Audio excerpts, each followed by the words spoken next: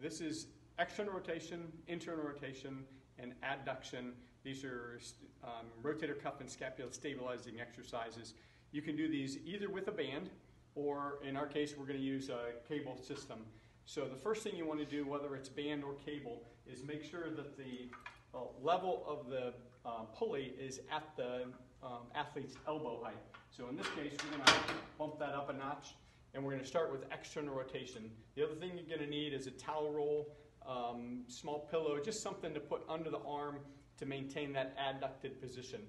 And then we're going to have the patient start, or the athlete start with their hand right in the middle of their body, and you want to maintain a 90-degree angle at the elbow, and you want to maintain an erect or upright posture while you're doing this.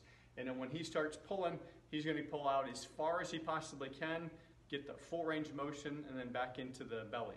So we're going to do 10 repetitions here, and point out a couple of other things.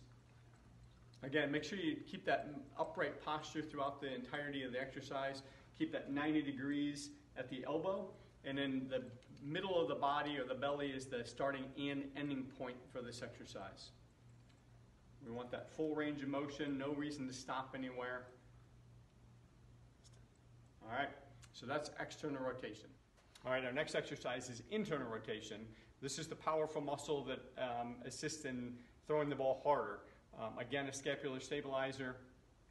And this is almost the exact opposite. So when we started with external rotation, we were facing the opposite direction. All we do is spin around.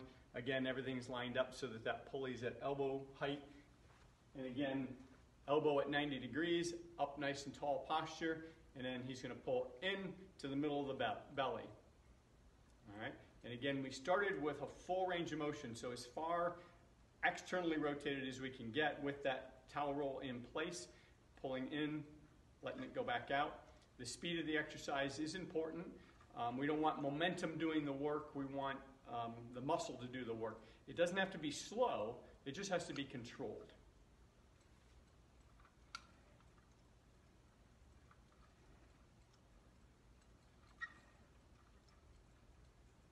Okay, that's internal rotation.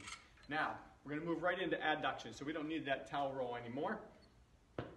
And the setup here is just to grab a hold of the cable, step away so the weight's away, or if you're using tubing, you're going to want to have a little bit of tension on it. Let me have it back up just a little bit.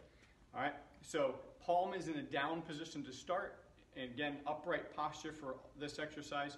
You're going to pull straight down to the thigh and back out. Again, control. I don't mind if the speed is at a good pace as long as it's being controlled. A common mistake people make with this is they'll pull either past the front of their thigh or past the back of their thigh. We want to go right to the thigh. And then resistance is completely up to you. With all three of these exercises, I want it to be challenging to perform, but I don't want it to be a struggle. I don't want you to strain to get to the end of the motion. So just enough weight to make it a challenge. 10 repetitions of each exercise, and then go back and do a second set of 10 repetitions of each exercise.